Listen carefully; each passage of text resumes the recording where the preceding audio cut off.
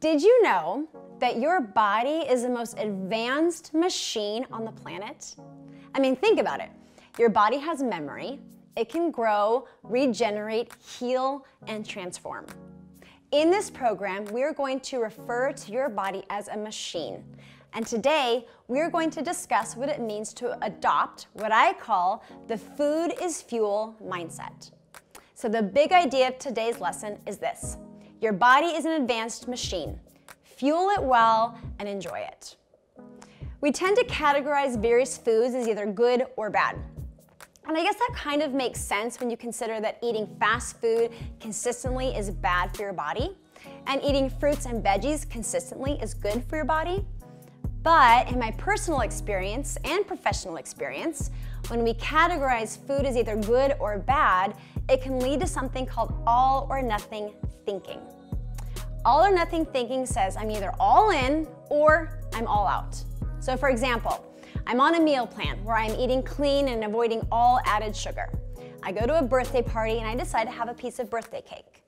All or nothing thinking would say, well, you just messed up and ruined all of the hard work you did to eliminate sugar from your diet. Might as well throw caution to the wind and eat what you want now. This is a thought process we want to avoid by proactively viewing food as fuel for our body, our machine, and consistently evaluate our food choices in an objective way. With a food is fuel mindset, I evaluate my food choices based on what my body needs nutritionally to thrive, what my body needs in order to meet my health and fitness goals, and what I need in order to enjoy life. Because let's be honest, it is fun to eat yummy foods, and we don't need to deprive ourselves of fun. With the food is fuel mindset, I'm not going to look to food to meet my emotional needs. I'm going to first view food through the lens of what does my body need to function and perform. That means I'm not going to deprive my body of fuel by cutting calories substantially or not eating. And I'm also not going to put more fuel into my body than it is able to work off.